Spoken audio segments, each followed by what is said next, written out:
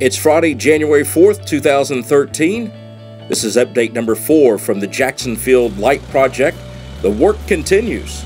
More materials have arrived just outside the Jackson Field in the old parking lot where the tennis courts used to be.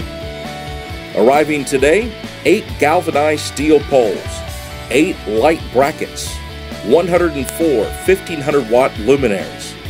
All these materials are being moved to their respective 8 drilling sites, where the 8 precast concrete bases are being moved and installed. Those will have concrete poured around them beginning next week, Monday, Tuesday, and hopefully set for the poles to go over them sometime next week or the week following.